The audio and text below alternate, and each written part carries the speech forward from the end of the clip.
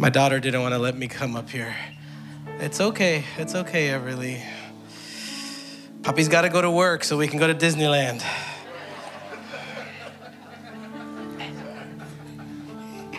Like for those of you who are parents, like there's so much truth to that, right? Like we got to go to work. Autumn, where are you? God cannot give you more than you can handle. So at some point, Autumn will be preaching up here. God gave me that word, and I don't know when, how, or what. But I know that she's staying in Chicago for college. So we have at least 4 years to work with her. Amen, yeah. Will you bow your heads with me as we pray? Heavenly Father, we speak the name of Jesus over this time that we have together now. We speak Jesus over our hearts, our minds, our souls. Father, we speak Jesus over the word that we're going to hear, the word that you have prepared from the beginning of time. And so, God, it is my prayer that you would move the preacher out of the way, and that while it might be my voice, that it would be your words. And Father, that you would speak to the depths of our souls, the very thing that we need. And God, I ask that you would challenge us today. God, we don't want to leave the same way that we came in. God, challenge us. God, change us. God, we give you permission, transform us. And for those who are here who are reluctant, for those who are here because they came because their wife or their husband or their parents wanted, God, for them, we ask that you would give them a double portion of your spirit now. We pray, Jesus, in the name of Jesus, we pray. Amen. So today I'm excited because we're starting our brand new sermon series called Jump In. And I got to tell you that we went over so many different iterations of what we were going to call this sermon series. So I'm just going to go off from the beginning. What we realized is that God was bringing us to a book that was written about 10 years ago, 12 years ago, called Not a Fan. Have any of you read that book, Not a Fan, by Kyle Idleman? And in it, the author basically says, look, most Christians are fans of Jesus. Most Christians are fans of Jesus. They're really good at doing religion. They're really good at coming to church. Some of you even came to church your entire life. You memorized the Bible verses. You dressed the right way. You said the right things. You gave your tithe. You gave your offering. You even volunteered. And he says, we're really good at playing religion. But very few of us are willing to be deeply devoted followers of Jesus. Because it's easy to believe in Jesus. Even the devil believes in Jesus. I don't think he's saved, but even the devil believes. It's easy for us to believe. It's easy for us to hear these stories of Jesus, but it's harder to be a follower of Jesus. And so what we knew is that we wanted to have 6 weeks together where we're going to be asking the hard questions about whether you are a truly devoted follower of Jesus or if you just like to play religion. So the series title is called Jump In, and we went through different iterations. At first it was More Than a Fan, but that was like, we're ripping off the cover of that book too much. And then it was All In. And then I woke up one morning and I sent a text to the team and I said, I think it has to be Jump In, because here's what happens. When you jump in, there's no going back. I remember being a kid and we were on the roof of our house, me and my 2 friends. Anthony's not in here, but we did really dumb stuff too, Anthony. I won't quote 50 Cent, but I don't know any of those lyrics, except for, anyway, so we're sitting on the roof of our house, of my house, and we're like, hey, it's not that far. Why don't we jump? Let's jump. So my 2 friends, they're like, okay, they're just as dumb as I was. So they jumped, I almost fell. They jumped first and they were fine. And I thought to myself, well, if they did it, I can do it. Except that the more I thought about it, the less I wanted to jump. Have you ever been in that circumstance? The more you think about something, the easier it is for you to talk yourself out of it. And I remember sitting there for minutes and my friends were telling me, come on, jump. And then I realized I got to just not think about it.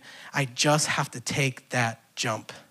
And I got to tell you, when you're in the air for that half a second, that fraction of a second, you can't take it back. You can't hold on to anything. You are committed 100%, whether you're gonna come out with a broken leg or you're gonna be all good, but you are committed.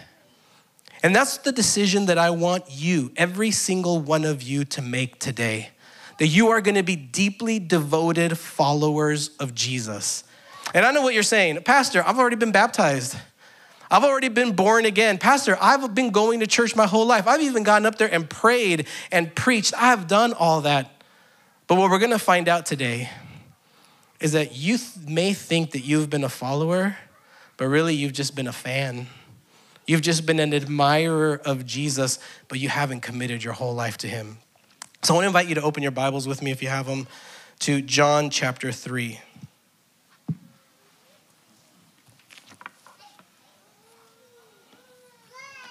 John chapter 3, verse 1. And here's what the Bible tells us. Now there was a Pharisee named Nicodemus, a leader of the Jews. He came to Jesus by night and said to him, Rabbi, we know that you are a teacher who has come from God, for no one can do these signs that you do apart from the presence of God. So Nicodemus, and if you've been in church long enough, you probably know this story. John 3 is one of those books in scripture that are quoted all over the world. John 3:16, right? We have seen WWE events where people are holding up signs that say John 3:16. Is that right? That's weird, right? We have been to events where there is people who are standing outside of stadiums with the words John 3:16. For God so loved the world, what? That whoever, yeah, we know this.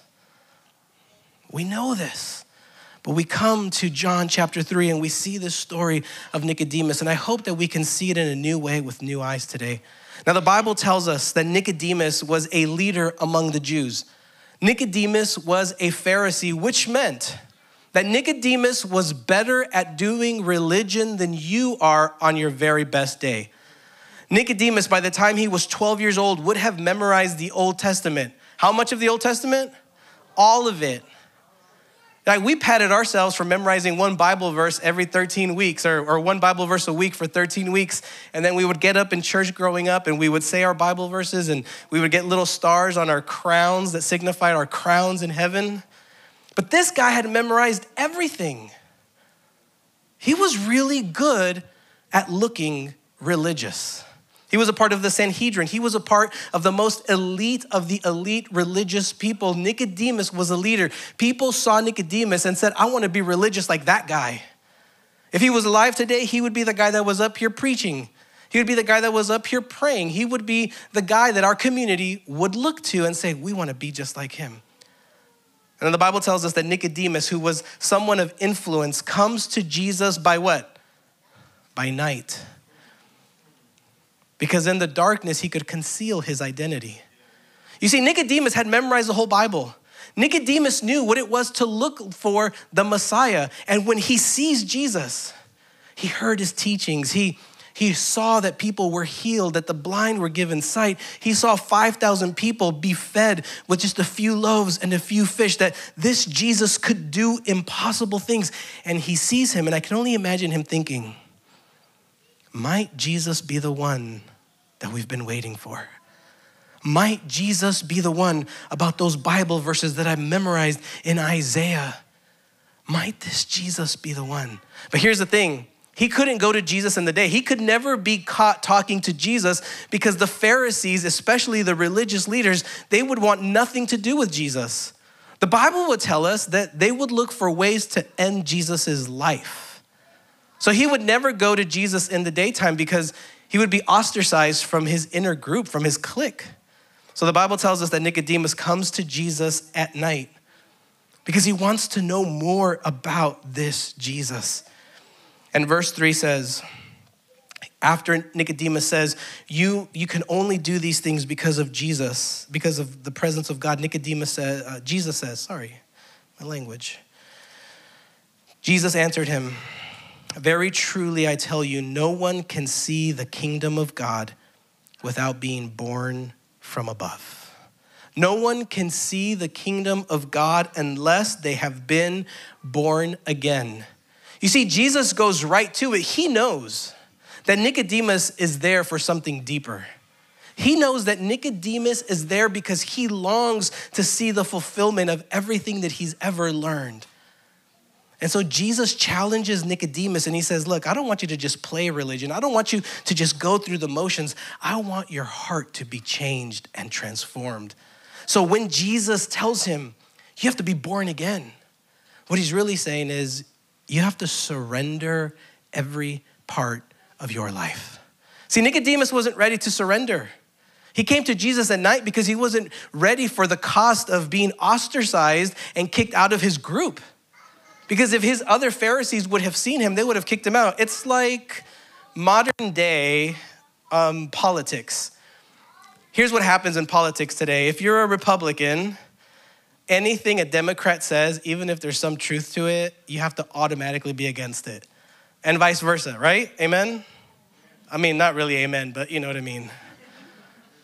But in our current culture, we are so polarized, we are so divided that wherever you find yourself on the spectrum of political ideology, no matter what the other side says, you're always going to be against it. That's sadly the way it is. Well, in the first century, if you were a Pharisee, that's the same way you would treat whatever Jesus said. Anything Jesus says, you were automatically against it, even if he was giving sight to the blind, even if he was healing the crippled. Even if he was inviting people to this eternal life, they were against it. And they would even say things like, Jesus has a demon. They were so against what Jesus was doing that they were demonizing Jesus for what he was doing. And these were the religious people. These were the people that memorized the entire Old Testament. These were the people that held to truth.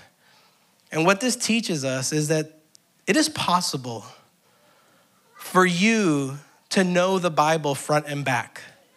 It is possible that you are coming to church every single weekend. It is possible that you are reading your Bible every day and going to Sabbath school and going to all of our serve opportunities. It is possible that you are looking really good externally as a Christian, but your heart can be far from God. And for Nicodemus, he wasn't ready to take that jump. He wasn't ready to jump in because it was going to cost him his reputation. It was going to cost him a living. It was going to cost him everything. And he wasn't ready. To be born again means that you are willing to submit and surrender every part of your life. Not just your religious life, but your marriage, your friendships, your work, your habits, your hobbies, the things that you watch on your phone. To be born again means that you are willing to give everything to God. Because what happens is when we surrender, what you're doing is that you are making a decision that you want Jesus to be Lord of your life. And when Jesus is Lord of your life, you are no longer the one that is sitting behind the driver's seat. You are now the passenger, and Jesus is the one who is going to drive you going forward. But let's be honest, it is hard to let Jesus be the pilot of our ship. Because I just over the last few weeks, I have a 5-year plan, I have a 10-year plan, I have a 20-year plan. I have goals that I wrote down that I carry in my notebook, and I tell myself, if I can do these things, I will look back on my life and say, man, I really did what I wanted to. This was successful. I achieved what I wanted. The scary part is saying, Jesus, here's what I want. Here's what I would love to see, but whatever your will is, let that be. Do you know that's a hard prayer to pray? Because God's will for your life may look different than your desire for your own life. And that is a scary proposition. So what happens is we come to church, we do the praise, we do the sermons, we read our Bibles, but we're not really submitting everything to Jesus. But Jesus says, if you would just be born again, if you would just submit all of yourself, I will do the work of transformation. So to be a deeply devoted follower of Jesus means that you simply have to make a decision that you want to submit your life to Christ. That is the first step in living a life of deep devotion to Jesus. For these 6 weeks, what we want to do is to help you to get to a place that when we are done, by the time that we are done, that you want to live a fully devoted life to Jesus. That even if it costs you everything, knowing that you are following Jesus will be worth the sacrifice. And so Jesus tells him, you must be born again. You must surrender that one time, that first decision. But guys, let me be honest. Every single day you have to be surrendering to Jesus. Every single day must be a daily surrender to Jesus. Before you get out of bed, surrender your life to Jesus, because when Jesus is the one who is leading you, when Jesus is the one who is guiding you, he may take you down a path you weren't expecting, but it will always be better than you can imagine. The reason that we dedicate our lives to this Jesus is because when you surrender, it is only then that you can experience the fullness of joy and love and peace. Because we all want inner peace. We all want joy. And the thing about being born again is that sometimes we come to Jesus because we want him to fix our marriage. We want him to fix our finances. We want him to fix our job situations. We want him to help us do whatever it is that we want. Sometimes we come to Jesus because we think, well, there's no other option. If I go to Jesus, then he's gonna help me. But see, the thing is that what Jesus really cares more about is not so much your circumstances. He cares about your circumstances, but he cares more about your heart. He cares more about what's going on inside the depths of your heart and your soul. And when we surrender to Jesus, we give Jesus the permission to change us from the inside out. That's what matters first. That is the first decision that you have to do is I want to be full tilt, all in, 2 feet in, jumping in, surrendering our lives to Jesus. And so in John chapter 3, verse 4, Nicodemus says to Jesus, how can anyone be born after having grown old? Can one enter a second time into his mother's womb and be born? And Jesus answered, very truly I tell you, no one can enter the kingdom of God without being born of water and spirit. That's baptism. What is born of the flesh is flesh, but what is born of the spirit is spirit. And do not be astonished that I said this to you, that you must be born from above. Verse 8, the wind blows where it chooses, and you hear the sound of it, but you do not know where it comes from or where it goes. So it is with everyone who is born of the Spirit. Jesus is telling him, look, all you have to do is make a decision to surrender yourself to Jesus. All you do is surrender. The Holy Spirit will do the rest. But you see, we live in a world where we like to pull up ourselves by our own bootstraps and we try to live perfectly. So we go to the 10 Commandments, we go to the Old Testament, we try to have these long lists of what we think we have to do in order to be in God's good graces. But what Jesus says is, look, the only thing you can do is surrender, and the Holy Spirit will do the rest. He says, you don't know where the wind comes from, you don't know where it goes. He's like, you don't have to, that's for me to know. Just know that it's gonna do its work. So, I love, and by the way, if you want to get the most out of these 6 weeks that we're going to be delving into what it looks like to be a true follower of Jesus, I want to invite you to buy the book, Not a Fan, by Kyle Idleman. We're not going through all of it, but you can read that. It's super easy, super simple. It's super easy to read, but it'll give you some more context for what we're talking about. The other thing that you can do is read Desire of Ages. Like I was reading that as I was looking at the Nicodemus story, and I could tell you, I underlined so many different passages in Desire of Ages, and most of you who were raised in the church have a copy somewhere. Maybe it's in the back of your bookshelf, but you have it, and that book will help you to give more context. But I want to read a passage from that book. Desire of Ages, page 173, here's how the Holy Spirit is described. It says, by an agency as unseen as the wind, Christ is working upon the heart. Little by little, perhaps unconsciously to the receiver, impressions are made that tend to draw the soul to Christ. These may be received through meditating upon him, through reading the scriptures or through hearing the word from the living preacher. But suddenly, as the Spirit comes with more direct appeal, the soul gladly surrenders itself to Jesus. By many, this is called sudden conversion, but it is the result of the long wooing by the Spirit of God. A long wooing. God has been pursuing you. You know, and it's funny because we think that when we make that decision to surrender, that it's all us because that's what we're taught to think about. But the truth is that when you surrender, it's because you've been encountered by the Spirit and you can't keep resisting. It's like falling in love with someone. You don't choose to fall in love. You can't help but fall in love because they are so irresistible. And that's what happens with the Holy Spirit. When you become aware of the Spirit, you can't help but surrender your life to Jesus. And so Jesus says to Nicodemus, all you got to do is make that decision. That surrender, and you will be born again, and God will do everything for you. And here's the crazy part about all this. Nicodemus didn't know this.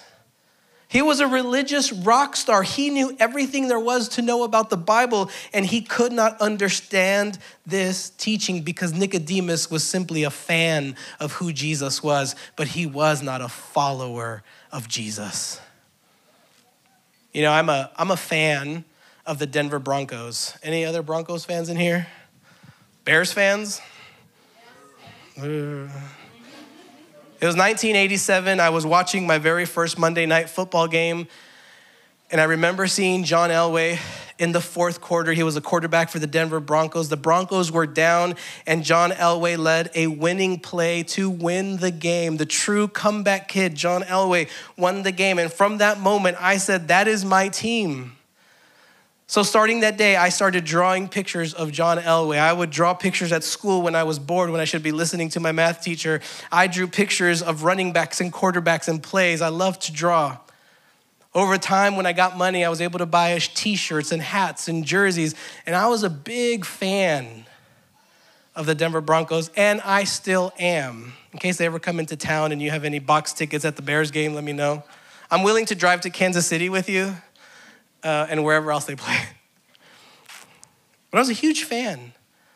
And when they finally won the Super Bowl in the late 90s, I was like, this is perfect. I can gloat. I can tell all of my friends, my team is better than your team. And then John Elway retires, and they got really bad.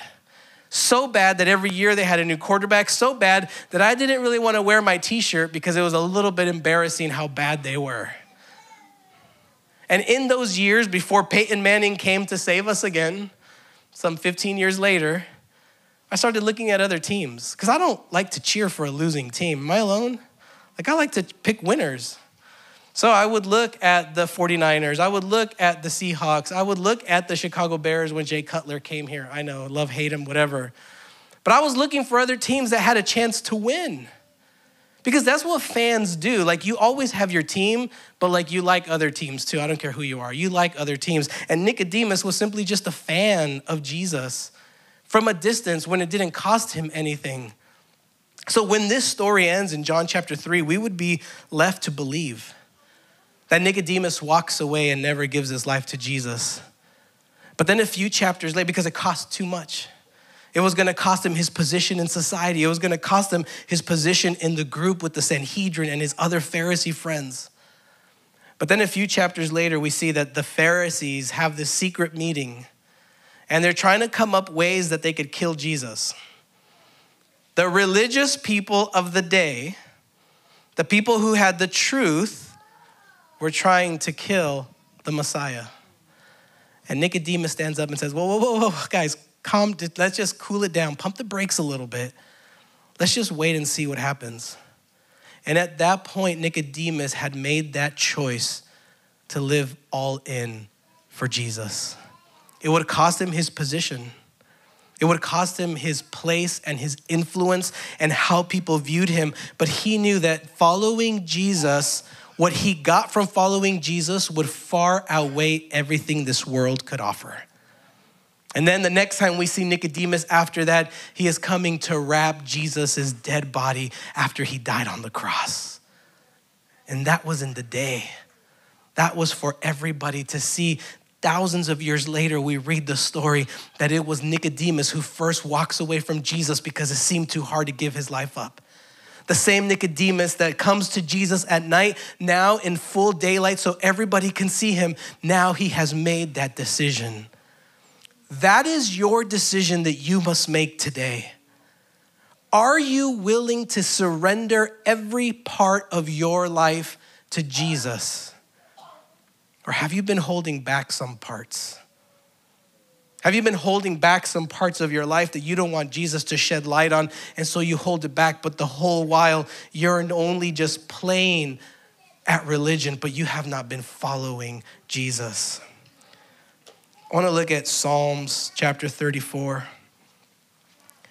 This is the invitation for you. David writes, it's not on the screen, so I need you guys to listen up. Psalm 34, verse 8. Oh, taste and see that the Lord is good.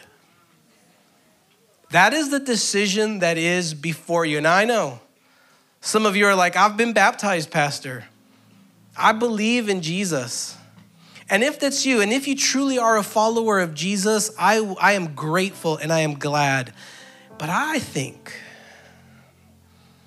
that even for someone like me who's a pastor, I've devoted my life to serving God, to serving Jesus in the local church. I read my Bible every day. There are still moments in my day. There are times in my life where I haven't fully surrendered my life to Jesus. So you might be born again. There might have been a moment of conversion, but it's every day that you have to surrender your life to Jesus. And I want you to taste and see that the Lord truly is good. Psalm says, happy are those who take refuge in him. He says, look to Jesus and be radiant. But some of us have been chasing after other things to satisfy us. And Jesus simply wants you to make that decision today.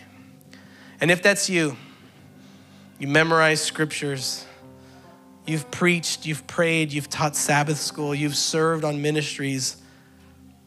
Maybe you have a degree in theology. Maybe you lead a Bible study. Maybe you pray with people, but you think to yourself, but I know that I haven't fully surrendered. We want that to be you. And if you feel like you've been going to church your whole life, but you want more, in our lobby on the orange wall, there are cards that say connect on them. Grab one, fill them out. Let us know, hey, I want to live more deeply. I want to give myself more to Jesus because I know that I've been holding back. Fill one of those out so that we as a church can walk alongside you. You know, next Saturday, we're starting a 6-week series of small groups where we're going to be going over what I'm preaching here on Saturday mornings. And if you truly want to take that next step, join a small group. You can, and during What's Next, we'll have a slide up that you can get that information in, but you have to do it today. You can't wait for tomorrow because tomorrow the groups are closed. And I know that doesn't sound very Christian, but like there's logistics that we have to consider. And next Saturday when we do Connection Sabbath, that's gonna be the first session of small groups. So if you come, you're gonna be put in a group, I guess. But we want you to make that decision. I don't want you to go another day without fully surrendering your life to Jesus. Because it's only when you follow Christ with all of your heart that you will experience the peace and the joy and the serenity that comes with following Jesus. So we want you to make that decision. And next week for Connection Sabbath, we're going to be looking at another passage, but at 10:30 a.m., it's online only. And I'm going to be doing the second part of this message of now you've made the decision, what does it actually look like to be a follower? So I've made that mental shift. I've made that heart decision that I want to surrender. But now what does it look like as Jesus transforms us? So 10:30 a.m., I want you to jump on because we're going to go even deeper. So I can't promise that these next 6 weeks I'll have funny stories to tell. I can't promise that I'll have lots of stories, but what I can promise you is this. We're going to go deeper than we've ever gone. We're going to ask harder questions than we've ever asked because I believe that the most important thing you can do is give your life to Jesus. And if at the end of these 6 weeks you can say you've done that or you've recommitted your life to Jesus, then I will know that I have succeeded. Let me pray with you. Heavenly Father, you always ask us the hard questions. Most of us are here because we obviously have some type of connection to you, Jesus. But my prayer is that you would have all of us. Give us the courage and the strength to surrender every part of our lives, even when it's something different than we think we want. That we might experience the true fullness of your presence and your joy and your peace. We pray all this in the name of Jesus. Amen.